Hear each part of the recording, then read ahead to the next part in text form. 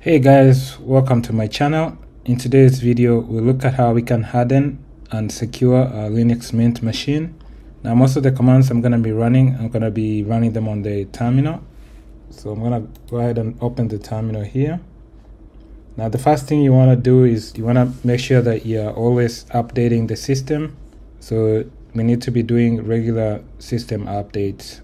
The command to do updates and upgrades is a sudo update, and then sudo upgrade -y. Now this command might take a while to do the update and upgrade, so I'm just not going to run it.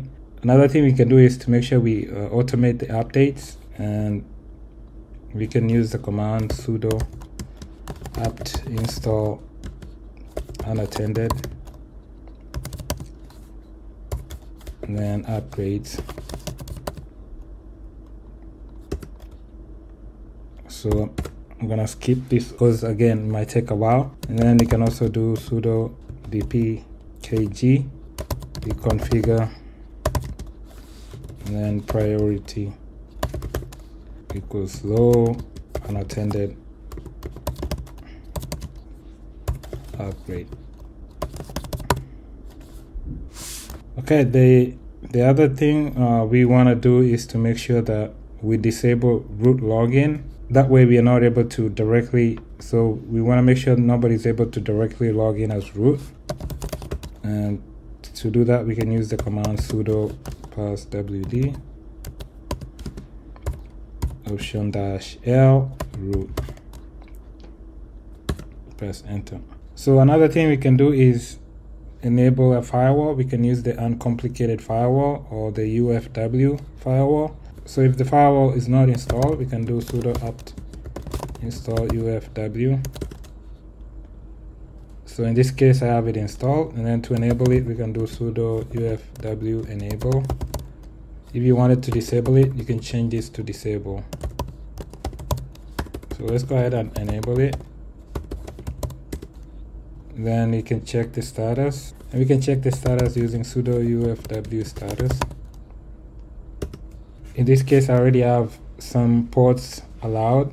So if you wanted to enable a port, see I have ports or services enabled. To allow a service, you do sudo UFW allow, let's say SSH. That's how you would allow SSH. Now, another thing we can do is we can say by default to allow anything that comes from our computer, and then we can block anything that's coming into or coming from the outside to the computer, and allow everything that's originating from our computers and going outside. Let's go ahead and look at the command for doing that. The command will be sudo UFW default will allow anything that's coming out from our computer and going outside. So allow outgoing, and then we can by default deny incoming. Anything that's coming from the outside world to the computer, deny incoming. Now with these commands, you'll need to have, like I said, you need to have rules. You'll need to have rules that allows specific services that you want to access from outside. Let's look at one other thing we can do, or something that we have available that we can do. Now, if you wanted to just to do an audit or security audit of your system, there's a tool we can use, and it's called Linus. So you can install it, sudo apt install LYNIS.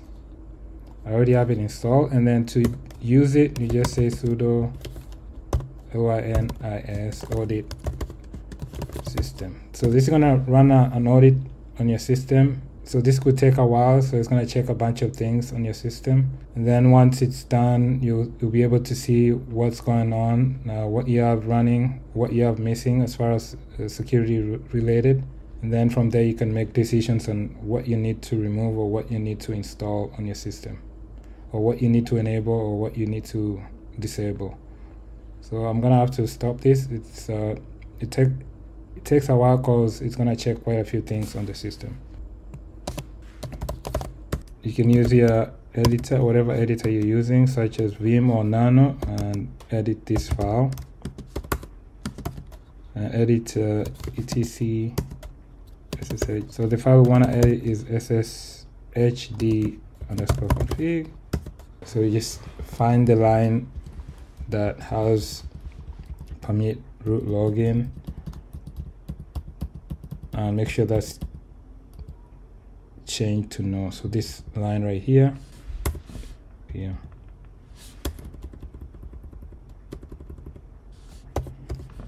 can go ahead and save the file.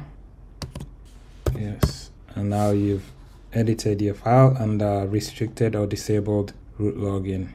Next thing we can do is disable unnecessary services. Since the system is using systemctl, what you can do is you can list the services that are currently running, and then you can see which ones you want to disable. You can do sudo systemctl list unit files type service grep enable, because we want to see what services are enabled. So you can go through the list, and whatever services you know for sure you don't need, you can make sure that they're disabled. And to disable a service, all you have to do is to disable a service, do sudo systemctl disable, and then here you have to put the name of the service that you want to disable. If you wanted to secure some of the sensitive files, such as the files where passwords are stored, such as files where we have passwords stored and users stored, we can secure those files by restricting the permissions. So let's restrict some of the permissions for some of the files. So let's do for etc shadow where passwords are stored. Let's do for g shadow. Then we'll do 644 for the passwd where users are stored. Then the groups.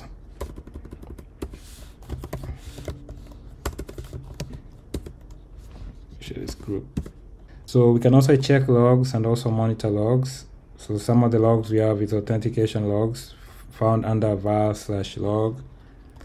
So we can do sudo less to show the logs, var log auth log, and you can do this regularly just to see the users that are logging in. And the other log file is syslog. So that's all for this video. Those are some of the things that we can do on our Linux Mint machine to harden or to secure it. So I hope this information has been helpful. I'll catch you in my next video. Thanks. Bye.